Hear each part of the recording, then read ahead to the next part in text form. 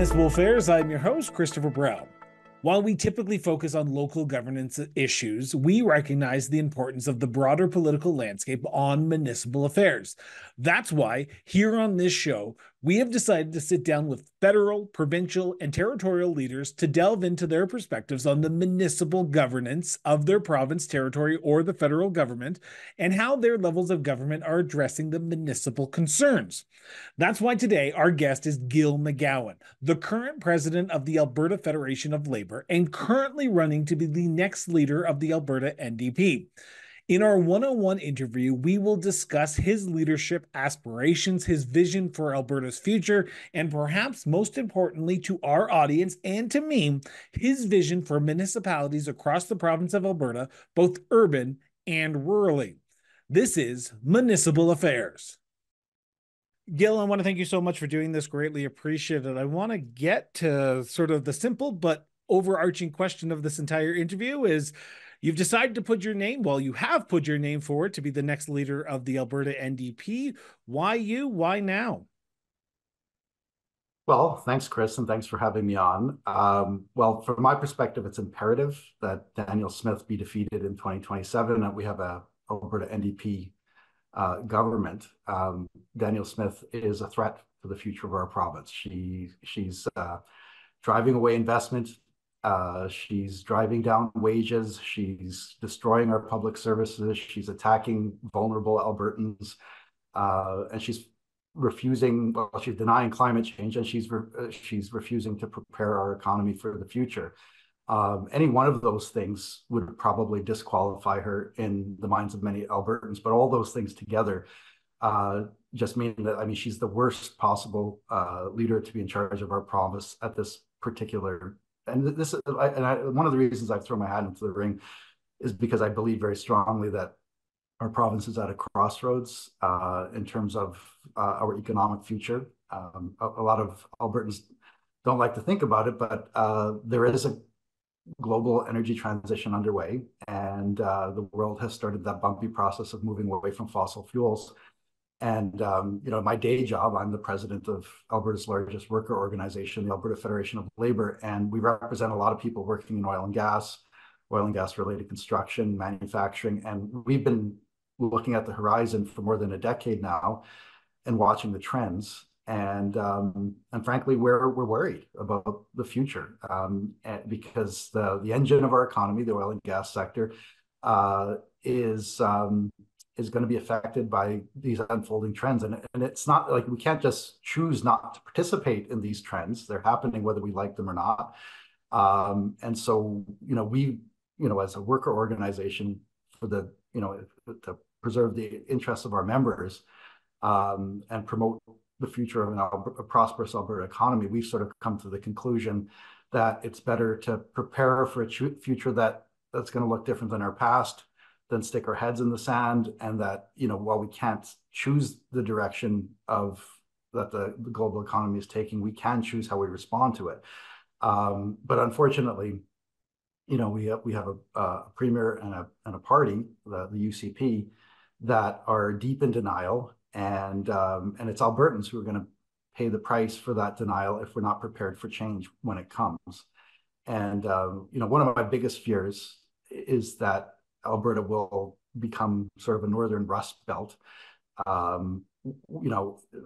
the rest of the world moves on and seizes opportunities associated with a lower carbon economy, if we don't get on that train, we're going to be left behind. And it's pretty clear now that Daniel Smith is not getting on that train. And working people are the first ones who are going to pay the price for that. So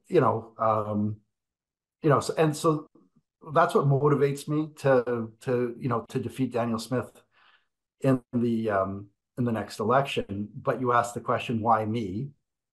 And that goes to my diagnosis of the problem, right? Because before we can defeat Daniel Smith in 2027, we have to figure out why we lost to her in 2023. And put simply, we lost because we didn't attract the support of enough working Albertans. And this is not just a notion that I've come up with. It's something that's reflected in the polling.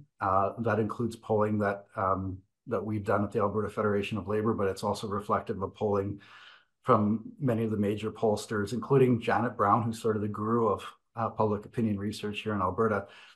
All the polls, show the same story, right? And the New Democrats won quite comfortably among university-educated Albertans and among Albertans who describe themselves as middle class, but we lost among Albertans who describe themselves as working class and who have college or trades education or only have high school education.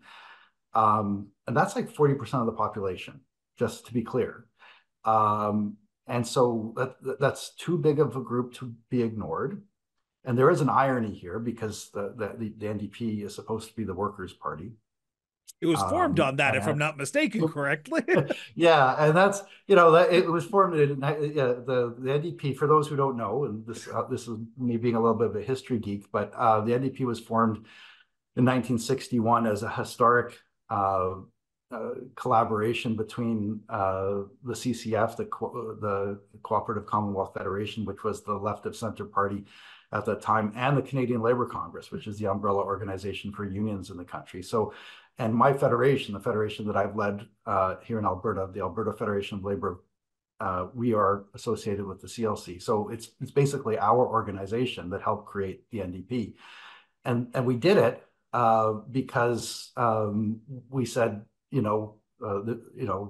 merchants and business people, they had their parties. They had the Conservative Party, they had the Liberal Party.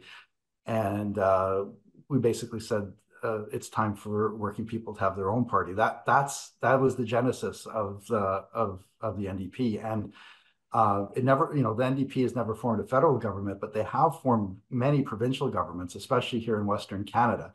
In fact, we've had very successful NDP governments in every single province, including Alberta under Rachel Notley. She built a winning coalition, surprised the heck out of a lot of people, but she governed well during a difficult time, right? So, the NDP is the alternative. We've established ourselves as the alternative to the UCP here in Alberta, and Rachel built a coalition that came very close in the last election.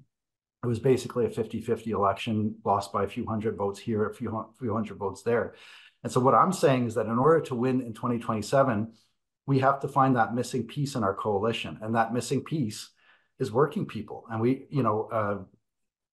what we're seeing here in Alberta is similar to what we've seen elsewhere in Canada and indeed in the whole Western, democratic world. Where right-wing politicians like Trump in the States or Poilievre at the national level have played on very legitimate worker anxieties to advance their own, political interests.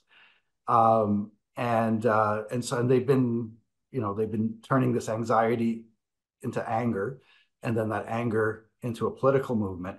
And what I'm saying is that in order to win in 2027, we have to recognize that that's happening. And all the recent polling shows that it's happening even more than it was 6 months or a year ago. But we have to address that. As someone who's spent the last 19 years representing working people in this province from both the public and private sector,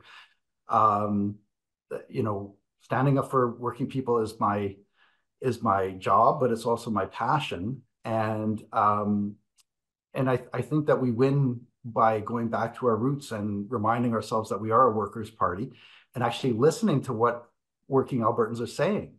And what they're saying is that they're really worried and that they're anxious. And it's, whereas the Conservative parties like Poilievre and the UCP and Trump south of the border, they turn that anxiety into anger. Our mission should be to turn that anxiety into hope. By actually acknowledging their working people's concerns and providing solutions. So, and that's why, frankly, go ahead. How do you see yourself building that bridge? Because that is a big coalition that you want to build to sort of take on the UCP in 2027 here, if the election is held in the scheduled time frame, which I don't expect it not to be. But how do you see yourself building on the coalition that the Notley government made and adding in those workers that you sort of have said have not been the base of the coalition that the Notley regime, and I say regime as in like their government, and for those who know me, they should, for transparency's sake, as I always say on the end of every interview, my husband was part of the Notley government. He was a cabinet minister in this government, in that government, so he has talked to me about the coalition that was made. How do you see yourself in building onto that coalition and adding in those workers that were once the sort of the backbone of what the NDP were in the 60s and 70s, and the sort of moved more to the center and lost the workers into the conservative government in some sense?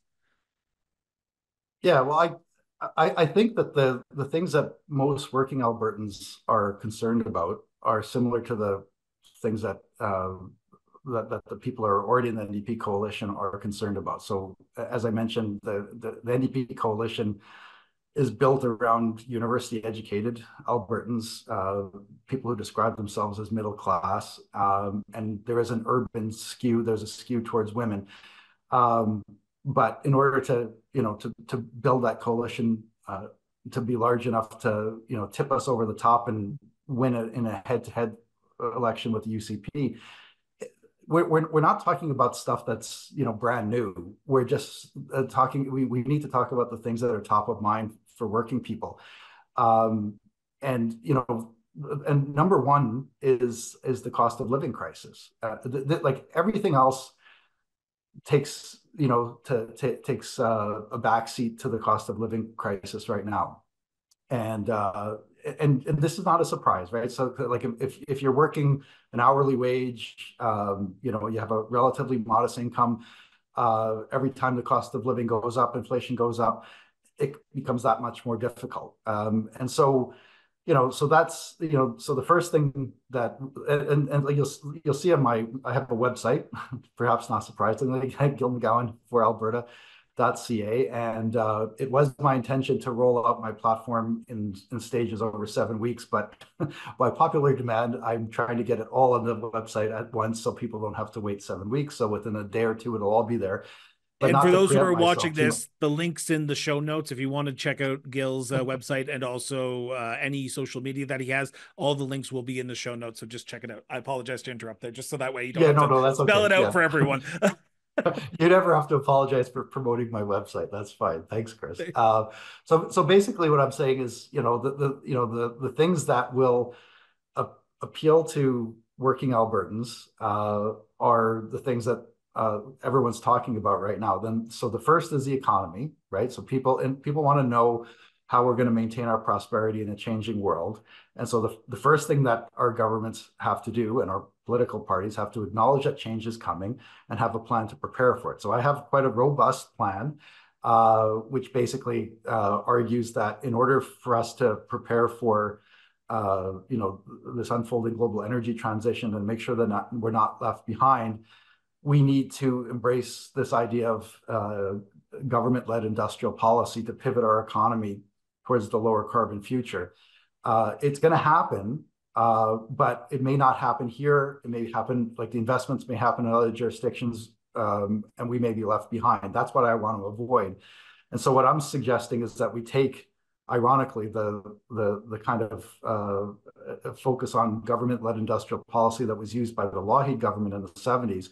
He used a mix of regulation, direct public investment, public ownership even, to pivot the economy towards what was new then, the oil sands and petrochemicals, because we were running out of conventional oil.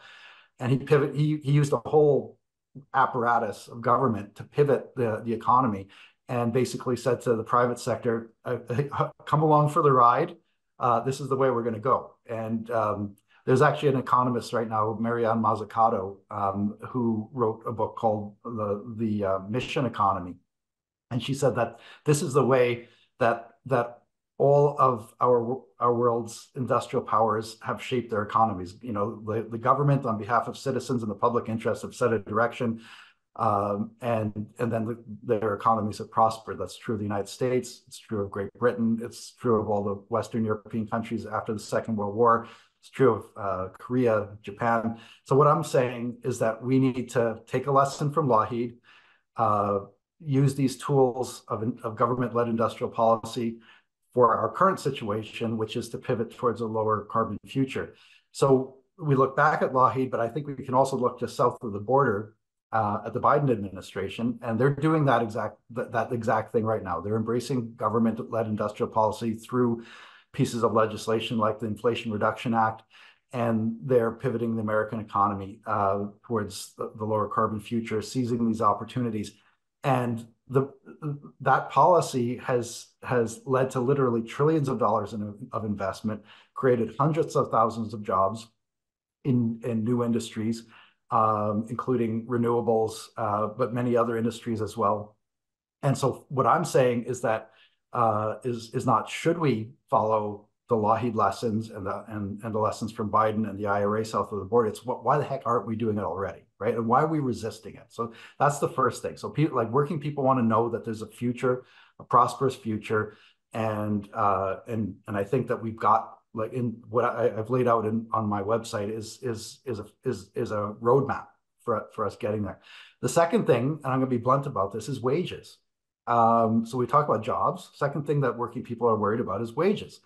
And there's every good reason for them to be worried right now. I mean, Alberta, for the last 25 years or so, we've had the highest wages in the country. Back in 2014, our average wages were about 20% higher than any other province. But that gap has been narrowing. And in fact, since the UCP took over in 2019, we've had the slowest wage growth in the whole country, bar none. There's no other province that has seen their wages grow less. And so what's happened is that that the wage advantage that we used to have had has almost disappeared entirely. And in fact, I told the UCP minister responsible for they abolished the labor department. So they have this guy named Matt Jones who's technically the labor minister, but they call him a jobs and economy minister. I met with him a couple of months ago, and I said, it's going to be on your watch that we lose our wage advantage. And he had nothing to say. He didn't argue it. He couldn't, because it's happening. But he had nothing to offer. And so there's a real wage problem, which is exacerbated by the rapid rise in the cost of living.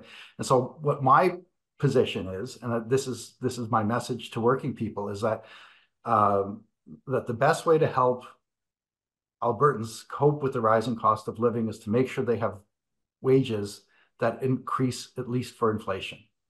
And that's not a radical concept. The only way that workers have ever kept up, it there. And no, but I mean, the only way that workers have ever kept up with rising costs of inflation is wages increases that catch up. And anything that's less than an inflation increase is a cut to your actual purchasing power. And so, in the same way that businesses, they say we need to create policy conditions that will attract investment. Here's the reality. Governments can create policy conditions that encourage wage increases. And so I will, it's not on my website yet. It's the next thing that's coming up, but within probably tomorrow, there will be a suite of policies that we can implement to make sure that wages go up to match inflation. And it's urgent, because inflation has gone up by about 15% over the last two and a half years alone. And wages are not keeping up. So, so increasing the minimum wage, indexing it for inflation, making it easier for people to build their bargaining power in the workplace by joining unions, getting rid of the UCP's ridiculous changes that allow employers to more easily avoid paying overtime. We need to create conditions that allow people to get wage increases. So that's the second thing. The third thing that will win workers over, I think, to the New Democrat column, is to actually have a conversation about costs and the rising cost of living. That's more than just political spin, right? Because we've got this whole, the federal Conservatives in particular, under Pierre Poilievre, they've convinced Albertans and other Canadians that if they get rid of the carbon tax, all of a sudden, all the cost of living issues are going to disappear. And, pardon my language, but that's horse droppings. I was going to say another word, but Oh, it's trust me, but I'm I finding have it said now. I have said on numerous occasions that you take away a tax, I guarantee you, and I would say this on this show, on any, if there was a conservative person on this show, wherever you, if you take away any taxes, prices just don't randomly disappear. They will always stay the same. I have never seen Yeah. an inflation, sort of inflationary crisis where prices just magically go back to being where they were prior to the inflationary problems. There's my little rant. Yeah, well, and that's the thing. I mean, so I remember, like honestly, this has gone beyond a rational conversation, and I accept that most Canadians have turned their backs on the carbon tax, and honestly, I'm not going to fight that because I remember when it was being introduced, I was president at that time, and because it was the Alberta NDP that introduced a carbon tax before there was a federal carbon tax, and the federal carbon tax is actually modeled on the carbon tax that was introduced by the Notley NDP. And so I was there at the front end when these conversations were going on, and I remember saying, "This is too complicated," and the rebate is great, but people won't get that. And as it's turned out, people don't understand it, even though they do receive the rebate. And what I said at the time is that, basically, if you want to encourage people to reduce their emissions, there are two ways to do it. You can, put the price on pollution, which, I mean, it's a strong argument, okay? But the other alternative is to provide incentives to people to do the things that would reduce their emissions. So, for example, if you want them to, to better insulate their homes, give them incentives to do that. So new windows, better insulation, give them a subsidy. If you want them to drive electric vehicles or consider driving electric vehicles, make it cheaper for them to buy them through a subsidy. So that's the alternative to a price on pollution is regulation and subsidies. And so, yeah. So anyway, my point is that getting rid of the carbon tax is not going to be the big solution to cost savings that people like Pierre Poilievre say it's going to be.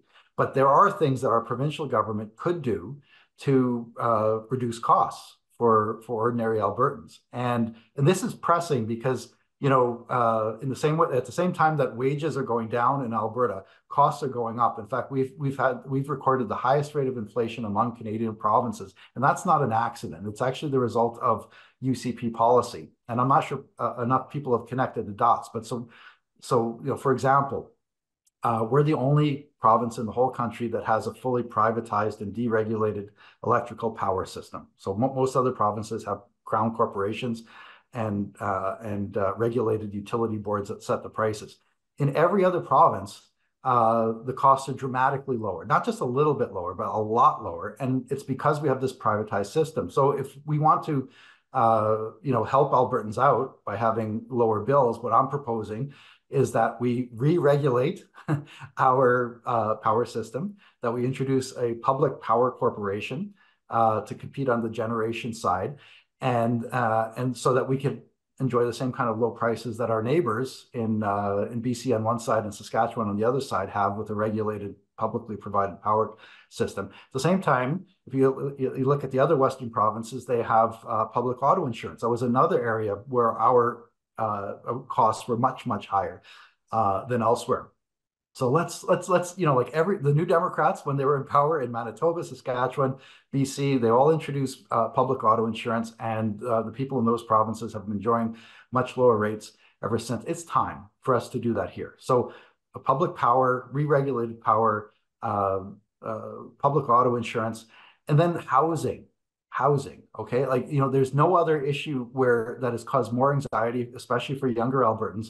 About we have the fastest rising rents in the whole in the whole country. Like there's no other province. Like it's still more expensive to rent an apartment in Vancouver or Toronto than it is in Edmonton or Calgary, but we're catching up because our rents have gone up faster than anywhere else. So we need rent control.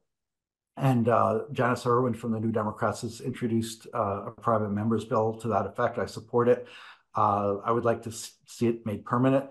But in addition, and I also want to support our municipalities in terms of building new houses. We Edmonton is already is a little bit further along than Calgary, but rezoning to make it easier to build different kinds of housing stock that needs to be supported. Our municipalities, they're on the front lines of this. So like if I were premier, I would support those efforts, but I would also supplement them by introducing a public Alberta housing corporation that would actually build housing stock.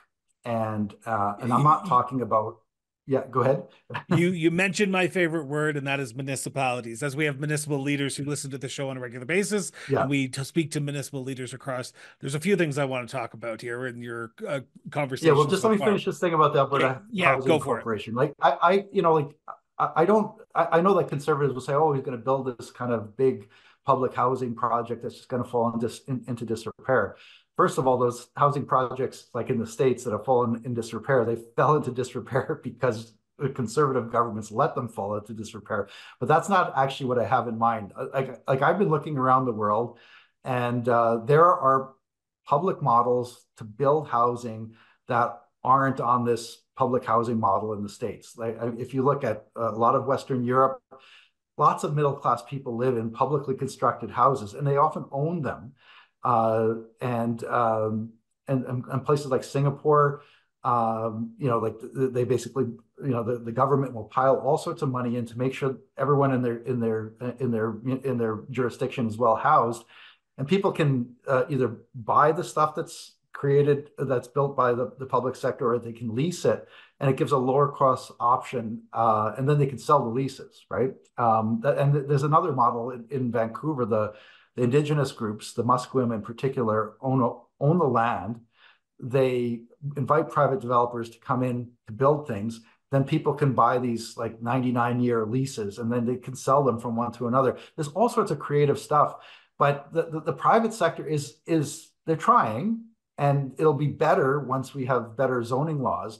But what I'm saying is that we need a public housing corporation to supplement the private sector to make sure that we actually hit these ambitious goals to build more housing units. So and all, like, these are concrete policies, right? The public auto insurance, public power, public housing corporation. These are not radical ideas. They've been implemented in other Canadian jurisdictions. They've been implemented. Heck, some of them have been implemented in Alberta. Like we used to have a regulated power system not that long ago, before 2001, when Ralph Klein took a meat cleaver to it. I call it the Enronization of our public utilities, right? And you know how well things turned out for people who invested in Enron. We're paying that price right now. So like a jobs agenda for a changing world, a wage increase for Albertans by setting public policy that will encourage. Give workers more bargaining power and encourage higher wages, and then an affordability agenda that includes using the levers that are available to government to actually bring costs down. The final thing that I'd say on the affordability side is that we have to understand where increasing costs have come from. I mean, like the conservatives have tried to say, oh, it's the carbon tax or it's the liberals' fault, and but the reality is that what happened, and most economists have accepted this as a reality, is that why did we have this big spike in inflation? It was because of supply chain issues related to the war in Ukraine and the pandemic, but also the fact that a lot of big corporations used those supply chain disruptions as a pretext to gouge consumers. So that's what happened, and it was usually because it was especially with companies that had market power. They had oligopolies, and so customers didn't have that many options. And so oil companies, grocery stores, those are the two biggest. Energy costs and food costs were what really drove a big chunk of the affordability crisis. And along with the issues related to housing, right? So those three things, right? So my final policy solution is to introduce an excess profits tax, not to generate a whole bunch of money, because honestly, if I were to do that, a McGowan government introducing an excess profits tax, whatever money we raise from it, I would just redistribute it back out to ordinary Albertans. The point would be to provide a disincentive for employers to engage in price gouging behavior, right? So there'll be a penalty that would discourage. So I want them to stop price gouging, and if they don't price gouge to pad their profits, then they won't have to pay the tax. That's the point, right? So provide an incentive for them to actually behave like better corporate citizens. And I don't want to single out any one sector, but I'm going to do it anyway. The grocery sector, they doubled their margins. They doubled their margins. Like, it's always been a tight margin industry. It was like a 2% margin, but they made money on volume. But now their margins are like 5%. Right. And so and they're making huge profits. Same with the oil companies. Like they've never made bigger profits than they have over the last couple of years. And they've made those, and it's that price gouging behavior that has been one of the big driver of inflation. So let's disincentivize it. You've talked about a lot of things over the last 15 minutes here. And there's a lot of things that overlap with a lot of conversations I'm having with municipal leaders across this country, across this province, I should say, not this country. I do speak to municipal leaders across this country, but in Alberta specifically. I want to talk about one particular area, and that is the Alberta Energy Regulator.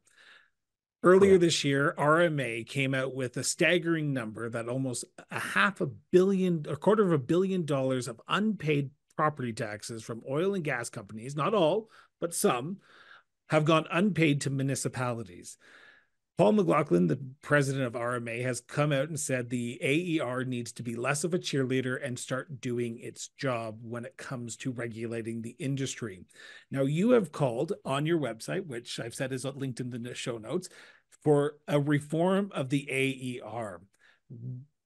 Why is this specifically an important issue for you? And how do you see this helping municipalities get back some of those unpaid property taxes from these, as RMA calls them, zombie oil and gas companies who are not paying their property taxes to the municipalities? Yeah, thanks. Thanks for that question, Chris. It's really important.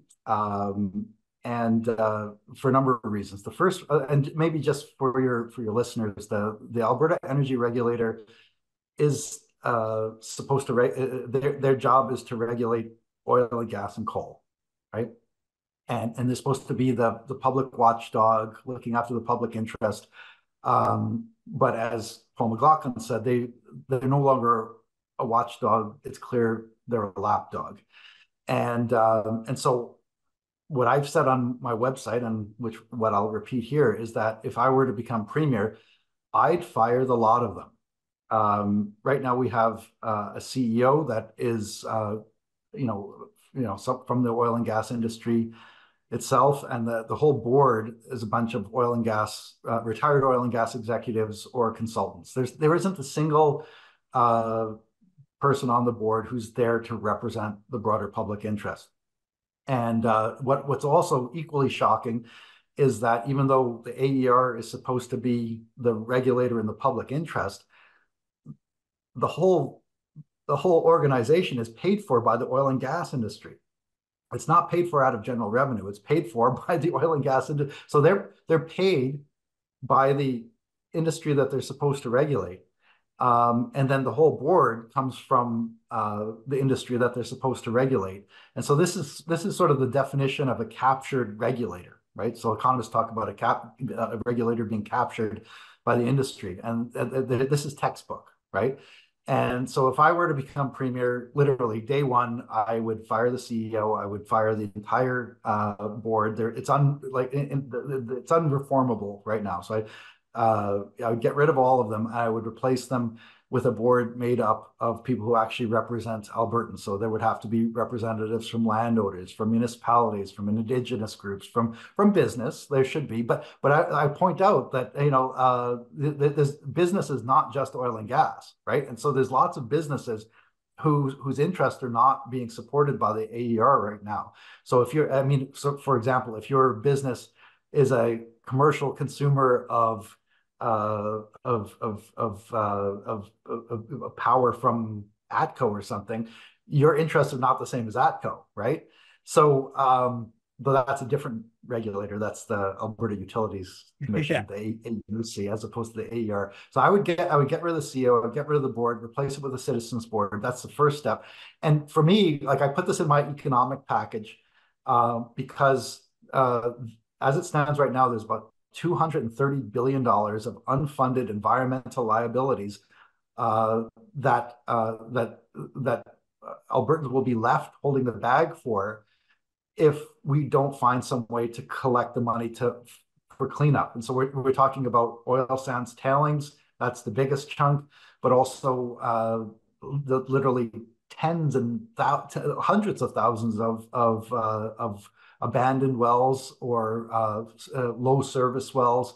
A lot of oil and gas companies keep these wells ticking along with very little production, just so they don't have to close them off, right? And so what I'm worried about, and I think what an increasing number of Albertans are worried about, especially with the unfolding global energy transition, is that that oil and gas companies are deliberately kicking the can down the street until demand for oil and gas declines, and then their businesses are less viable. They want to walk away from these liabilities.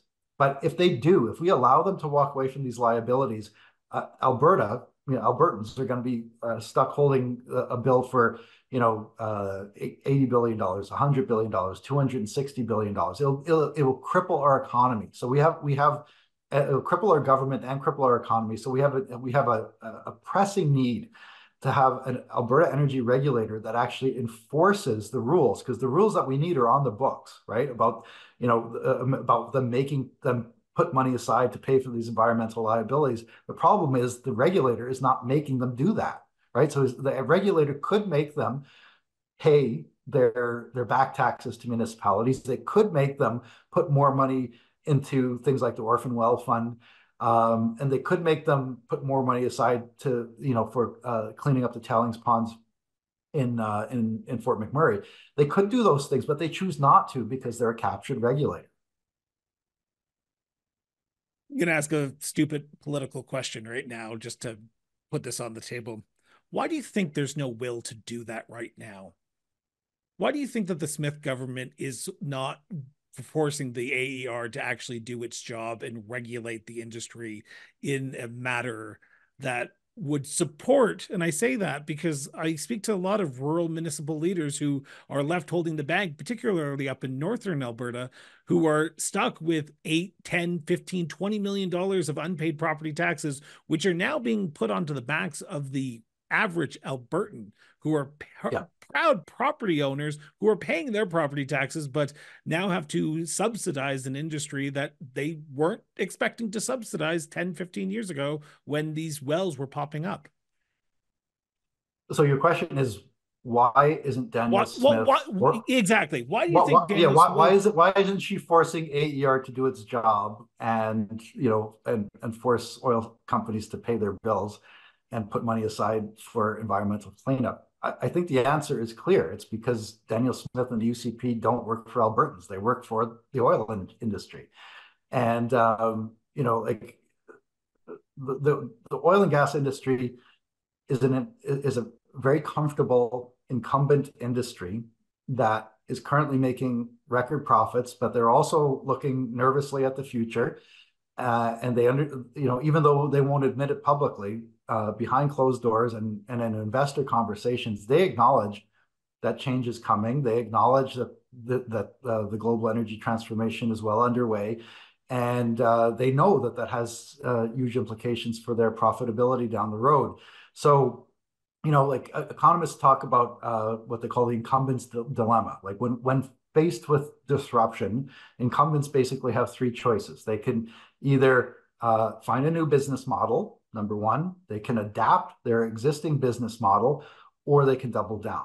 And what's happening with oil and gas here in Alberta, especially our big oil sands players, but it's throughout the whole industry, they're choosing number three, to double down. And when incumbents in a disrupted industry choose to double down, they stop focusing on innovation and investment, and they start looking for people to protect them. And that's where Danielle Smith and the UCP come in. Their job is not to protect the interests of Albertans in a changing world. Instead, Danielle Smith and her government, their job is to protect the incumbents from disruption. And so we see it on the power side. Why did Danielle Smith step in and put a moratorium on the development of renewable energy? It was to defend the interests of incumbents like ATCO, who are big supporters of Danielle Smith and the UCP. Why are they not requiring the AER to crack down on oil companies in terms of paying their taxes to municipalities? Why are they not forcing them to live up to the letter of the law and put money aside for environmental cleanup on their wells and oil sands tailings? It's because that's not what Danielle Smith is there for. She's there to protect the incumbents from disruption and make it possible for them to pay as little as possible in a changing world. And I think that this is not an accident. It's by design. They want to distract people, but the real goal is to make sure that when the music stops and these oil companies are no longer making as much money as they are right now, all the costs are going to be left with someone else, and she's facilitating that. It's shocking, because she was elected to represent the best interests of Albertans, but clearly she's representing the interests of an incumbent industry that wants to avoid paying their bills. That's the bottom line. Again, I knew it was a stupid political question, but I needed to ask that question because you're wanting to be the next premier of this province. But I want to turn to housing for a second, because housing is an issue that comes up when you talk to municipal leaders from the smallest municipality to the largest urban centers of Calgary and Edmonton. The issue is municipalities who listen to the show understand that housing is a developer slash not a strict municipal issue. What is an issue for them is the infrastructure, and that is the pipes in the ground, the water that supplies the water to the housing, the sewers, the roadways, you name it, infrastructure. Alberta municipalities earlier last year came out and they said LGFF, local government fiscal framework, needs to be increased from $700 million to potentially $1.3 billion a year to offset some of the deficits that municipalities are facing right now. Housing is a requirement. We are growing at a massive rate in this province, but infrastructure is not keeping up with that pace. How do you see yourself working with municipalities to address the infrastructure deficit that can bring in some of these houses that you are wanting to build in communities to ensure that people have a place to live, to drive down those costs of rentals, which are becoming, as you said, so close to Vancouver or Toronto prices right now? Yeah. Thanks for the question. It's really important. And the first thing that I would do is show respect to the municipalities. They are, technically a lower order of government, but there's no one who has thought more deeply about the issues and the potential solutions than, people who are elected to municipal office in our towns and our cities around this province, and also the people who staff their development offices. So I know I've had conversations with councillors and city officials in Edmonton, Calgary, primarily, but I've had some conversations with people from smaller municipalities as well. They get it. They've been thinking about this really deeply for a long time. And so to your point about the municipal infrastructure, they're on the front lines. They know that they don't have enough money to pay for the municipal infrastructure that's necessary to accommodate the growth in this province. So that's the first thing. The municipalities have a lot of the answers, but they're not getting the funding that they need. And I think most Albertans who are not sort of deeply involved in this space would be shocked to find out how little the province gives the municipalities to cover these things. And in fact, the first thing, and I remember when I learned this, I was shocked. Our municipalities don't get any regular operating money from the province, like zero. It's nothing. And so it just shocks me. When you go at your door, most of the infrastructure that you use, whether it's your roads, your sidewalks, the utilities, it's all municipal, right? And it's foundational for our economy. But our provincial government gives nothing for ongoing operating spending. They do give money for infrastructure spending, but it's sporadic. It's hard to plan, and it's been falling. Even as our province, like last year, we had the highest rate of population growth, since the 60s, I think, and we're leading the country in population growth. People are still coming here until they figure out that the costs are not actually much lower here. I think they're going to figure that out, but they're coming, and that's a good thing, because people are the economy, and so the more people we have, the stronger economy we're going to have. So we should encourage that. But provincial grants for municipalities for infrastructure are like a third of what they were a few years ago. Like how is that, it's crazy. So respect money, right? I mean, if we want to grow our economy, we need to support our municipalities. And yeah, so those are the biggest things. And honestly, with the big cities, there was a deal under the New Democrats toward the end of their term for what they call city charters that would have given our cities more latitude in terms of their planning and their fundraising. And then the UCP tore that up. The UCP had this fixation on municipalities, and we've seen it with these latest suggestions about introducing municipal parties in municipal elections. Quickly, are you in favor of that? Oh God, no. I mean, Okay. I would, to tell you the truth, I would like to get rid of parties at the meetings. Like, I'm running to be a party leader, but if we could have nonpartisan government at the provincial level, I'd actually be pleased about that. I don't see that happening anytime soon. But this push to get rid of municipal, to introduce partisan politics into municipalities is all part of this agenda. What's happening is a lot of thoughtful, progressive people are getting elected to municipal councils to deal with these pressing issues like housing, like infrastructure. And the UCP hates the fact that progressive people are not only getting elected, but they're coming up with ideas that people like, but they can't fund them because they're not supported properly by the provincial government. And so I would empower municipal governments. I think they know the solutions. They've got lots of great ideas, but they're underfunded. The other thing is, and a lot of people don't realize this, municipalities can't take on debt. They're required by provincial legislation to balance their books every year, which, on one hand is good, but on the other hand, the only way that you can finance long-term investments is to take on debt. I mean, I imagine if you were a business trying to expand your business and you couldn't take on a loan. That's crazy, right? But that's what we're handcuffing our municipalities and limiting their options in terms of building the infrastructure that's necessary to make our municipalities prosperous. So I'm a big supporter of municipal government. I'm a big supporter of the ideas that they're being put on the table. If I were premier, I would fund them, get out of the way, support them where I could. I like this idea of having a provincial housing authority that wouldn't replace private sector development, but would complement it. And my goal would be to work hand in hand with the municipalities, sort of like what the federal government is doing through their housing accelerator. They're making deals with the municipalities. Our provincial government should be making deals with the municipalities as well to support them in their initiatives.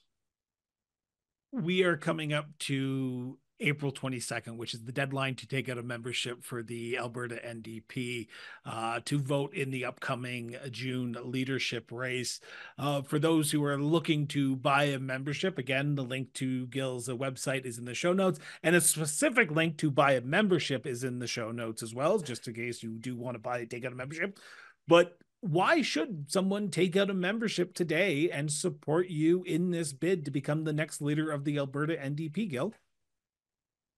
Well, first of all, I think the majority of Albertans are either opposed to Daniel Smith and the UCP or they're skeptical about them, right? And as I said at the outset, Daniel Smith is the wrong premier at a very crucial time in our province's history. We need someone with a big vision. We need someone who's going to be willing to pivot the province. She's not it. And she's also proven that she's no friend of municipalities. She's no friend of our healthcare system, our education system, and she's leading a government that's attacking some of our most vulnerable citizens.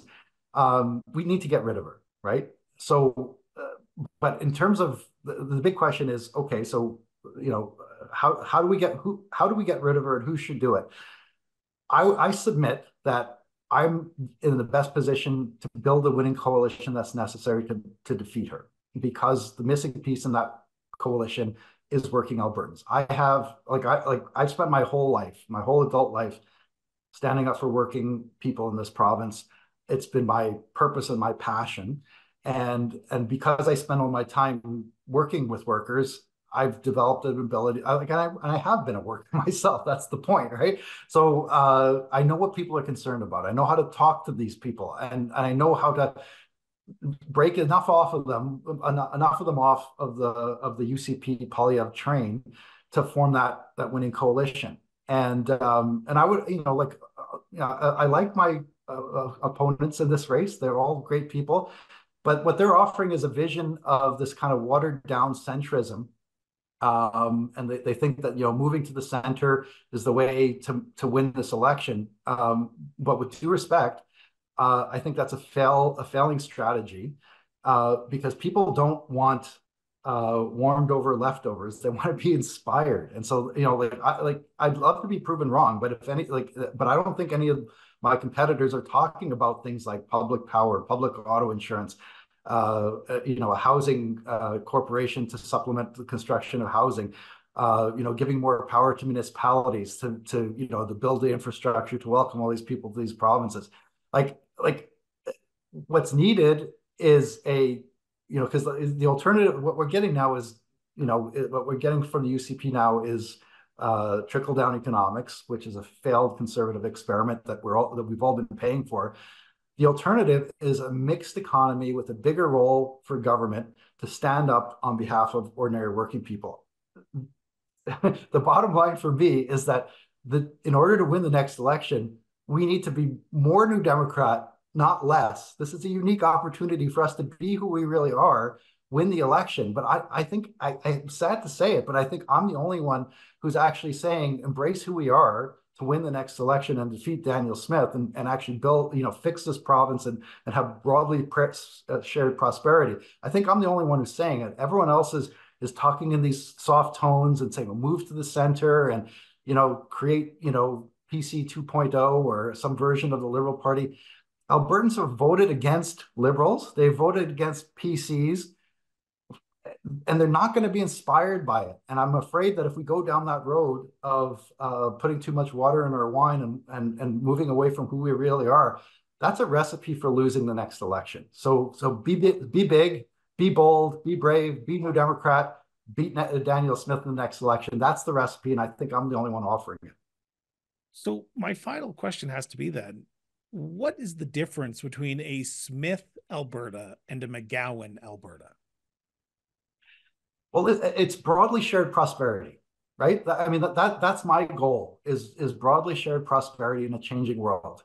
I'm afraid we've already seen that Daniel Smith's Alberta is an intolerant Alberta, right? I mean, going after the trans community, and I don't want to I want to say how cynical that was. I mean, they were losing on all their issues, right? Like they introduced an Alberta pension plan that no one wanted. They talked about, a moratorium on renewable energy, which no one wanted. They talked about, municipal parties that no one wanted. Basically, everything that they were putting forward, people not just opposed, but opposed a lot, right? So they cynically chose an issue in a particular framing where they thought they might get a majority of people angry at a small minority group. So not only is it horrifying that they go after the small minority group, but it's even more horrifying to know that they did it just for political purposes, right? So that's the Daniel Smith Alberta. It's a mean-spirited,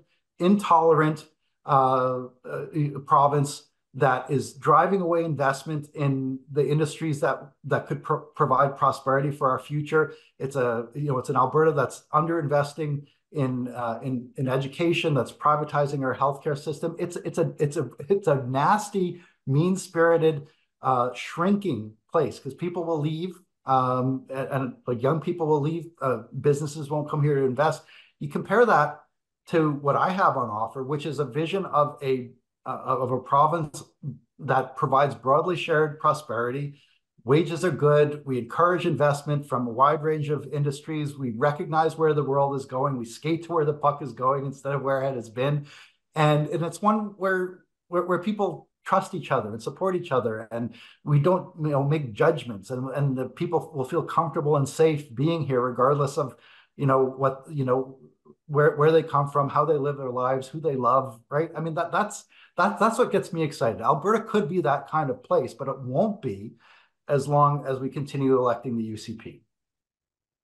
Gil, I want to thank you. Hopefully your team isn't upset that I took an hour instead of just the 40 minutes that I requested, but I truly do appreciate you taking time out of your busy schedule and your campaign to sit down and chat about your vision for Alberta, some municipal issues, and why people should take out a membership before April 22nd. So thank you so much for doing this. Greatly appreciate it. It was a great it was a great pleasure. Thank you, Chris. It was good. Now, before we let you go, I should note that for transparency's sake, my husband, one of the producers of this show, the Honorable Ricardo Miranda, served as an Alberta NDP MLA and cabinet minister in Rachel Notley's government from 2015 to 2019.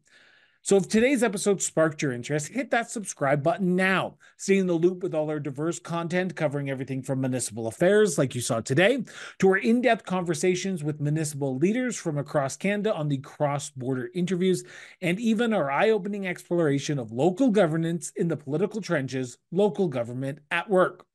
We are your go-to platform for comprehensive municipal coverage from across Canada, committed to keeping you well-informed as well as engaged. But your support is the backbone of our growth and the maintenance of this top-notch content you have come to enjoy over the last year. If you can, consider backing the show. Every contribution, big or small, amplifies the depth and the breadth of our programming. Find the support page link on the Cross-Border Interviews website today.